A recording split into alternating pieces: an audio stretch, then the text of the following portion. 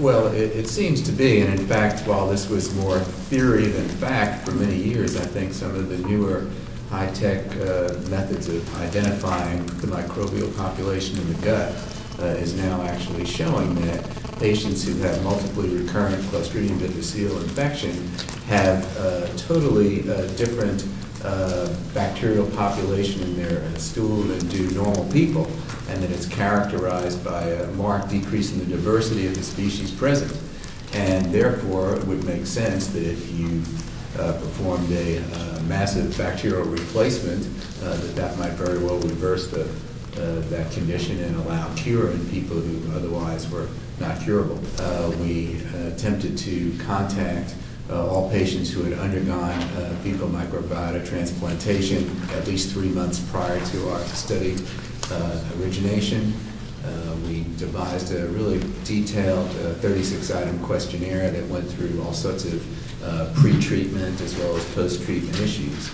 And I guess to sum it up, we found that the primary cure rate in these patients who had on average been ill for 11 months and had on average failed 5 prior treatments, courses for the disease, responded rapidly.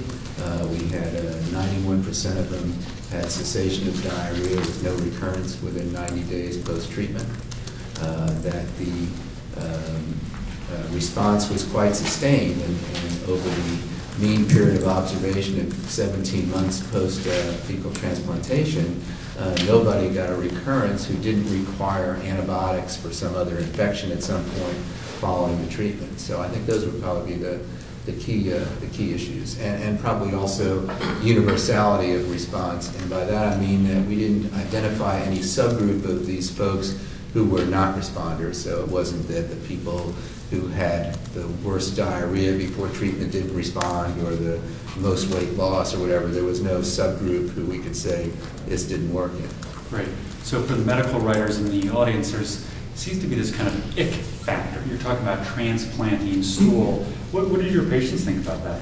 Well, I guess, you know, they're desperate people seeking desperate measures, so there's not as much of a problem with it.